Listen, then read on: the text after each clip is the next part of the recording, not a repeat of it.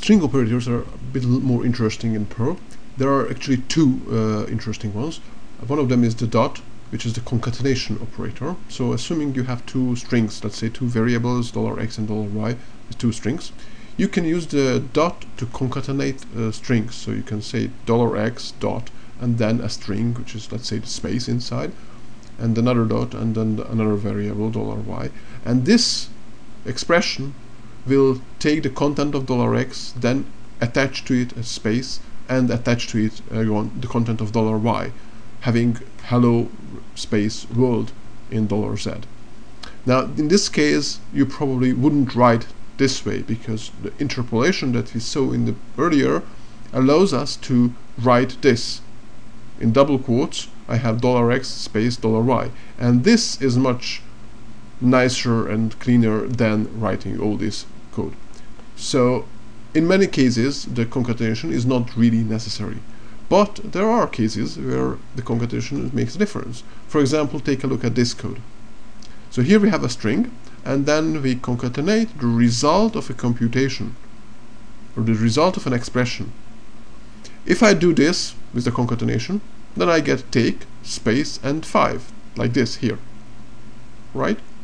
On the other hand, if I put the whole thing into double quotes, like this, double quote, take, space, and the expression here, then I will get just that, this string, because inside the double quotes, Perl doesn't execute the expression.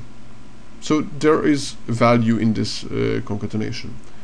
The most places where I use it is probably when I'm collecting some kind of data. So let's say you have a long-running script and you want to accumulate some data in a variable before printing it, let's say, because you don't want to print constantly. Or maybe you are going to send an email, so you can't just print out every couple of lines. You have to collect all the information and then at once send the whole email.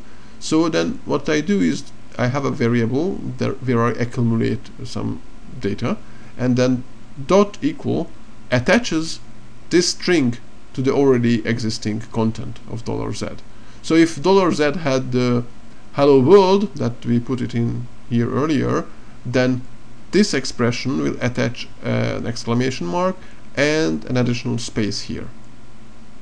So when I'm printing it out, we will see hello space world exclamation white space.